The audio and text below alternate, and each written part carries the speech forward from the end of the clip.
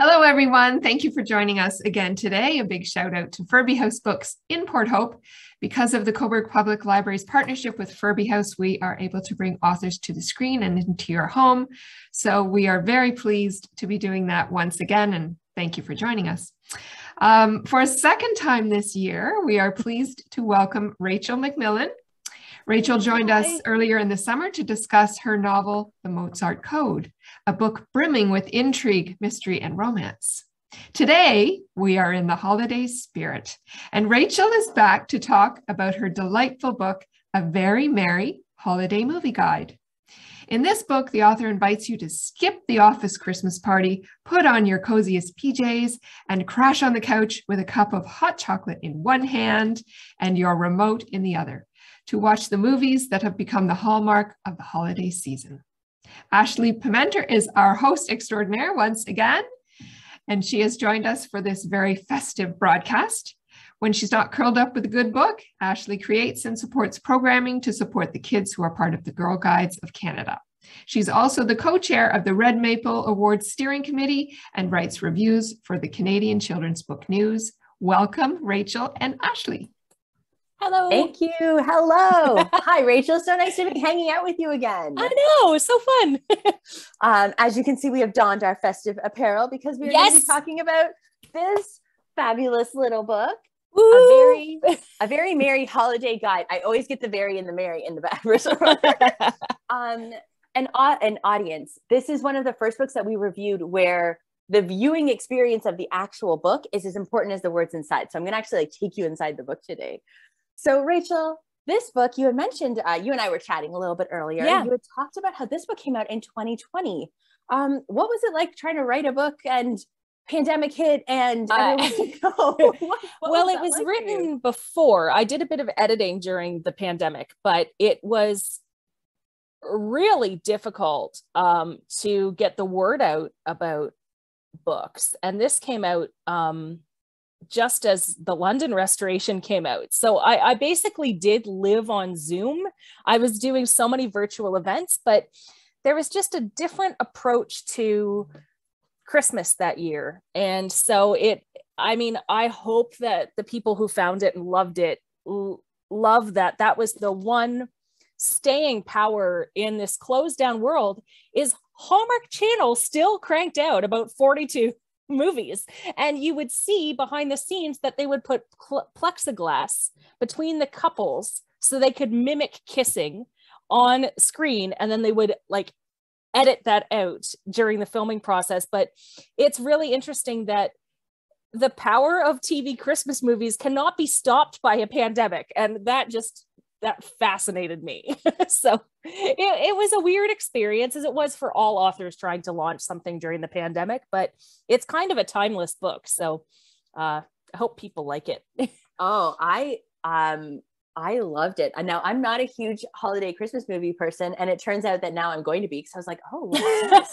So readers, I'm going to take you inside. You are not going to be able to read this on my screen. Don't worry, no judgment. But what I wanted to show you is like the vast array of people that you are approaching with this book. You have Baker's Christmas, Shopper's Christmas, my personal favorite, Book Lover's Christmas, Fashion Lover's Christmas, the Family Christmas. You have 16 different options for people to explore things based on their passions and interests. And I just love that so much.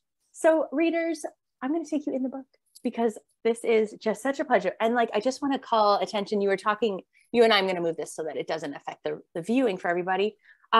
About the illustrator that you worked with. Laura, she is amazing. In fact, everyone should look Laura Bean, B-E-A-N, up on Instagram. Her illustrations are amazing. This is the second project we worked on, and it was just awesome because I gave my editor the idea for this, red and white candy cane type color palette and some ideas of what would show up so that it kind of marries what I think marries kind of the vintage kind of Dickensian type Christmas with the carolers and the garlands, but also something more modern to reflect that it is about made for TV Christmas movies. So of which there are I love it. There's so many, but one of the things that I'm going to take our readers into this is that in each one of these, you approach it similarly. They're not exactly the same. So readers, don't be fooled. They don't fall out entirely. So make sure to like check out each one. Cause I made that trick. Like the first year I was like, oh, these are very similar. And then I was like, oh, that is a twist. Oh, I didn't think of it that way. So I just want to warn the readers going in. It's not like as patternish as you would. And one of like the nice things that you include, let's see if I can get my camera to look at the text, is like how to create Christmas atmosphere, the perfect bookish atmosphere. Each chapter has this customized viewing list. And again, are these 3 charming friends who show up throughout that I'm just like, yes, I would like to watch Christmas movies with you 3. You have come up with some reading lists, and in this one it's reading lists, in other ones it's recipes. And one of the things I really love that you bring into a lot of the chapters is this like start a new tradition. And one of the things that the pandemic really taught us is that we can start new traditions, and that just because something didn't look the way it was before doesn't mean it can't be this way. And one of the nice things, the other thing I really love, I love a short chapter in everything. Yes. You feel like you accomplish a lot. Yeah. And so the other thing is that you don't inundate your readers with every possible thing they could do. It's not like, here's 15 patterns for the bunting you need to make that has all the little books lined up on it. It's nothing like that. It's not like Pinterest when you're like, oh, I can't do any of these things. Everything is so manageable within about 10 pages. And so you can just like pick it up and get some ideas and go. And I just like, what a little delight this book is in general. So I want to actually like talk a little bit about holidays now. And because you are the creator of this fabulous tome of like everything, like as a person whose favorite Christmas movie is Die Hard, I can't wait to like dive in. That's awesome. And it is a Christmas movie. I'm on team Die Hard is a Christmas movie. Yeah. So. Feel free to put in the comments if you disagree. We can still be friends. We can all, it's totally fine. So it has this beautiful flow. You've really put a lot of care and thought about it. And I'm curious for you, what makes holiday movies so special? Like, why are they at the heart of this wonderful little resource? It's so funny. And one thing that readers should know is that it is not, I have different lists of favorite holiday movies. Like I've got my It's a Wonderful Life. I love the Netflix movie Klaus a lot. I love the Muppets Christmas Carol, but this is specifically made for TV movies a la Netflix, Hallmark, Lifetime. And I've always been someone who's loved Christmas. I love Christmas music. I love everything Christmas. I love the traditions. It's my favorite time of year to go home to Aurelia, where I'm from, and everything's decorated. I love Christmas. But I was about 10 years ago, I was still working in a corporate publishing job, and I ended up having to be on medical leave for a while. And the W Network would play these constant TV Christmas movies from November through January. And I found that they were just so comforting. They're the perfect thing to have in the background while you're baking or ironing or folding laundry, because anytime you look over, you see Christmas festive color palettes. The women are always in cranberry or green. The guys are always in some kind of plaid. I just find them really comforting.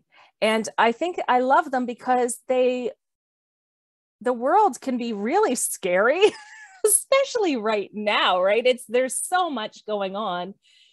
You know what you're getting in a Hallmark Christmas movie. You know that everything is going to be okay. You know that you can leave for 10 minutes and come back and you're going to be able to pick up the story. So I think I just love the fact that they celebrate romance and simpler things, that at the end it's all about family and friends, and not what you have and not what you make, but who you are inside. And it's often about people going back to their roots, or people deciding they didn't want this big flashy job. They'd rather, marry the guy who has a Christmas tree farm. And I just think that's awesome. And one of the things that people often tell me is that, well, they're not very feminist, but actually they are, because the women always choose what they want out of their lives. There's a lot of agency to them. So, because sometimes I get the comment like, how can you like these? They're not feminist. Well, if a woman has a choice to go and marry a Christmas tree farmer because she's overworked at the New York office, then kudos to her. So I love them. They're so fun. That is such a grounding reason to think about it, like especially around the holidays, for anybody who has family members and is trying to like balance all of it. We spend so much time at Christmas problem solving and shopping and rushing. And so sometimes you need that little bit of self-soothing and to be like, hey, you know what? I know how this is going to end, and it's going to end well, because we can't predict anything going well in our real lives. But in a Hallmark movie, I can be like, she's going to end up with that person pretty safe, and they're going to be happy.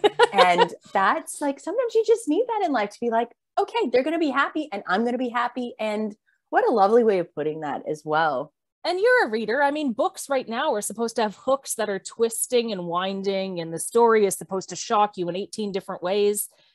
There's a beginning, a middle, and the end. And I love that. And I think we've lost a lot of that. And I think it's really wonderful that we can ground it in this tradition. I agree. What's like, so throughout the novel, no, it's not a novel. Throughout this wonderful, I'm going to just call it like your go-to guide for when you need a little bit of like, someone else has put the thought in for me. Thank goodness. What's your like one go-to? Like when you're like, oh, I need this moment. Do you have a go-to movie that you're like, I'm going to put this on every time? As I mentioned, Die Hard is mine. Yeah. And Christmas movie, Very Merry Mix-Up. And actually, I love that movie so much that I worked it into the title, to the point where I got some really terrible health news about a family member. This is another thing I mentioned in the introduction. I think it's been a while since I've read this book, but the moment I got this bad anxiety driving news, I immediately turned that film on, because it's like medicine, and it's such a inexpensive way to experience Christmas. And I really try to not only bolster that you can find happiness and joy in little ways, I give you ideas for it. And it really kind of matched with the pandemic when we were all at home and couldn't do stuff, because there's a lot of homebound things, but also it's a different Christmas for many people this year because there's a lot of a global economic type crisis. You do not have to, and you were saying this just a while ago, you do not have to go all out for Christmas. The best things about these films are that they keep it baseline. It's always going to be about ice skating, Christmas trees, stuff that isn't going to be flashy and expensive. And I just love that about them. Right. And so much of this book, for all your readers, is that you create these moments of like, you know what you could do? You could sing a Christmas carol, and you could do it this way. Want to make it inclusive? Sing it about snow instead. And I was like, look how simple this is. This cost me nothing to do these things. And you really focus on connection between people in your books and creating these moments of connection through film and through these little bits of festive calmness that you're bringing in. And like, I have to admit, like, I'm like, how am I going to use this guide to plan all my winter breaks? So it's nice and chill. I'm going to be all relaxed. And so readers, I also recommend use this. Bring it chill. Like, let's be like, hey, we're going to live a Hallmark movie this time. None of us owns a Christmas tree farm, thankfully, because that cannot be a lack of stress at that time of year. But we'll just marry a Christmas tree farmer. One thing that Hallmark has, even since I wrote this book a few years ago, has really expounded on is the inclusivity of more than just the Christmas holidays. So I confess that this book is very Christmas centric, partly because that's my background and experience, but I do encourage people who celebrate maybe nothing at all, or celebrate Festivus, or celebrate Hanukkah, or celebrate Kwanzaa, to recognize that Hallmark is getting a lot better at being inclusive in the terms of, I think we still have a long way to go, but I think that even since this book came out, they've been doing a very good job.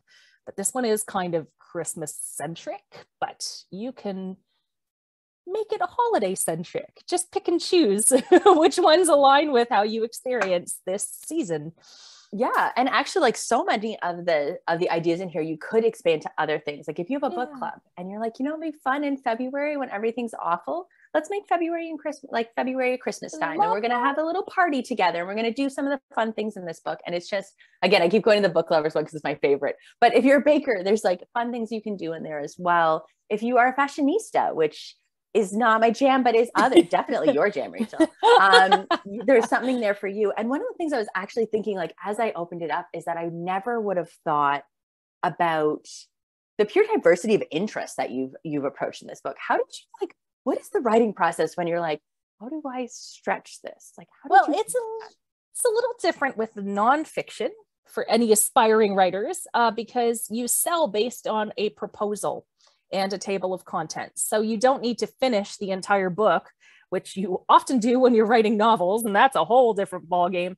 You know, writing this at the same time I was writing Mozart Code was an absolute joy. Like, it was so nice to get out of post-war Prague and into this. But I just sat down one afternoon and I was like, okay, I've got 18 million Christmas movies at my disposal.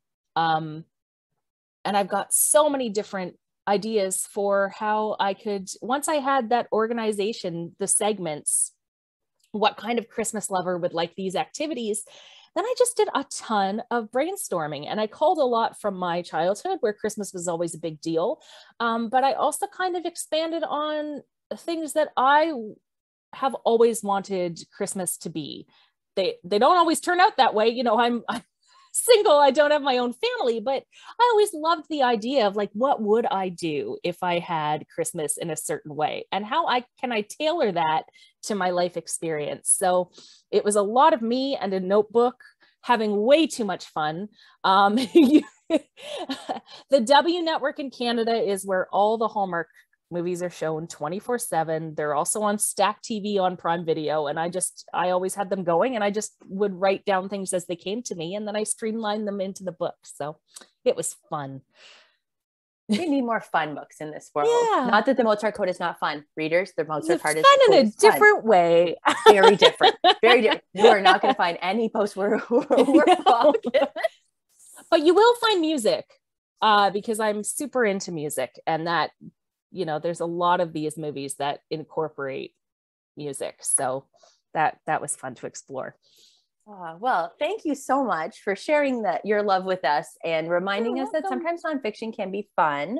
And one thing I also want to do a little plug is that Cobourg Public Library brings together movies and books and has a series of Christmas movies that you can rent. Now, not necessarily Hallmark ones that you're going to find in here, but has a collection so that you can fill both your niches. You can fill your holiday planning, and you can feel your little bit of comfort when it gets overwhelming. So kudos to the Cobourg Public Library as well. Thank you for that plug, Ashley. We appreciate it. We do have lots of holiday movies. Rachel and Ashley, thank you so much for sparking our holiday spirit.